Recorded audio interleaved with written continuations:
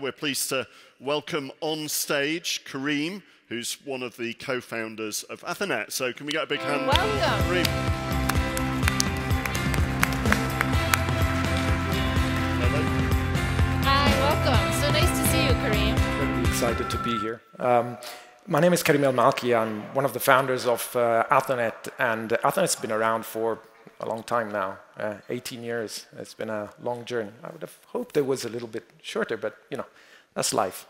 Ethernet started working on private 3G, actually.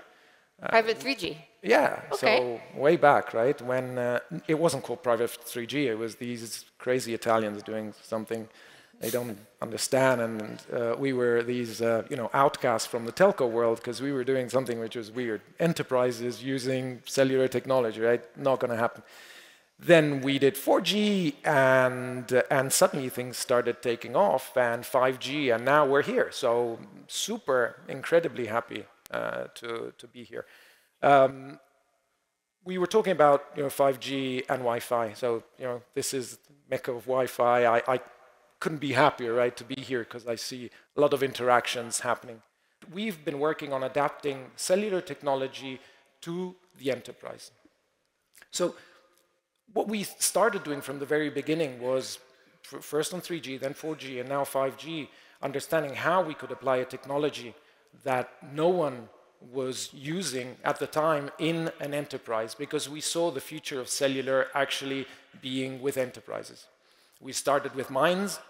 We started actually with public safety, we're the earliest. We did some of the earliest public safety projects starting from 2010 on 4G. One of the biggest sort of earthquakes that happened in Europe happened in Italy, and our technology was used to provide connectivity both to the emergency workers and to the people that had been displaced. We have been doing mines. We have thousands of networks around the world. We're doing mines in Asia, countries like Indonesia, Australia, Europe. We have Sweden. We have the deepest mine in the Americas. We have South America, where customers have specific needs. And we saw this market change happening. There are specific needs, critical connectivity. They need to connect the people wherever they are on a very wide area. And we could see that as a gap, clearly, a gap that had not been addressed. So that critical connectivity that your customers need, what are the products you have to solve that problem? So we have these networks. For example, we've got networks running in Italy, connecting hundreds of thousands of devices, IoT, so massive IoT. All the car charging stations in Italy from a company called NLX, and NL has been a key investor of ours, are connected using our core network technology. We have 31 million smart meters that are connected using that technology. So we're talking critical, because if that network goes down, you can't drive your electric vehicle away. So we get caught. I get a lot of problems. And we have we have a lot of other critical networks. Airport in Paris. You have a lot of operations happening in the airport, like baggage reconciliation, right? You must have been on a plane where they needed to take a bag off very rapidly, and they need to go in and identify it and take it out. The problem is you don't have great network connectivity when you're out somewhere in a parking space.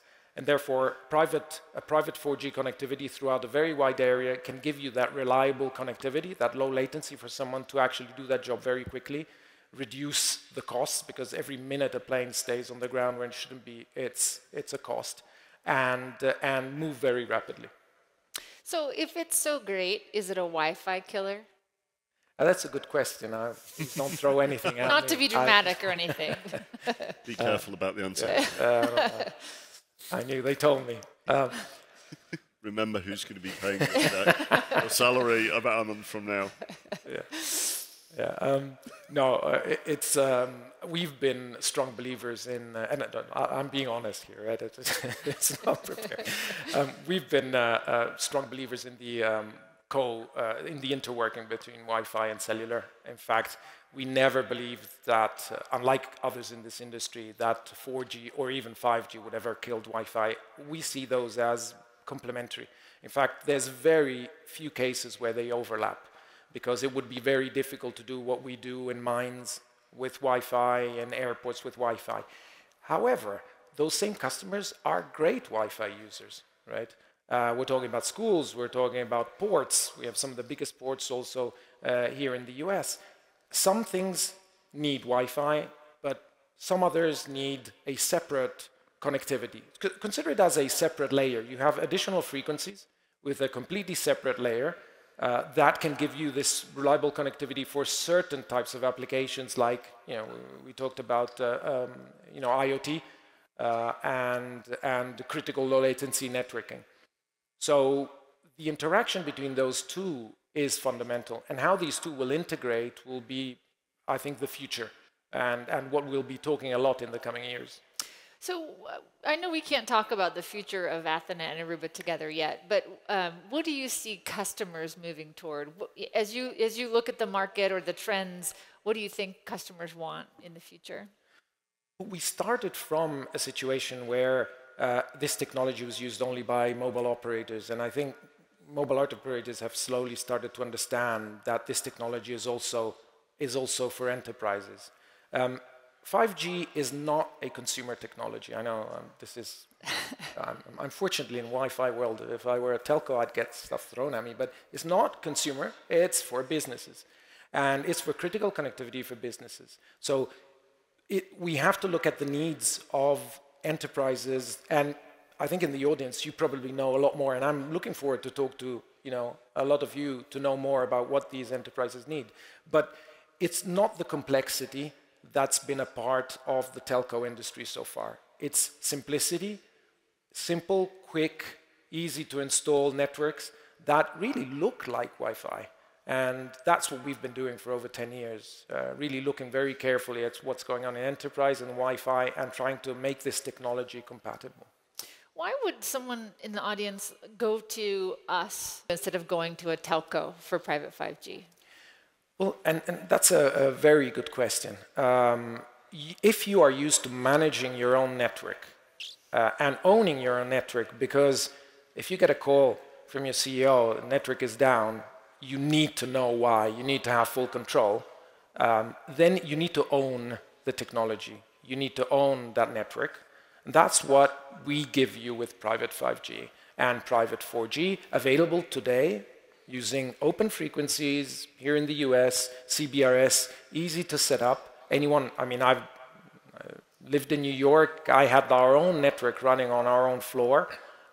Very easy to set up, use standard mobile phones, right, that can roam in and out of your network, eSIMs, so very easy to configure and connect in there.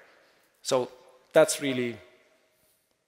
Okay, great. Well, I'm a consumer of 5G, and I would love to know the weirdest place that you have installed or your company has installed 5G. There's a lot of weird places. I think Antarctica with SpaceX is one of them. That was very, very interesting, and a place where I was unsure things would have worked as well as they did. It worked in the cold? Yeah, but it did. Okay, great. That's pretty weird. So, yeah. Well, I want to thank you, Karim. It's been fantastic having you here.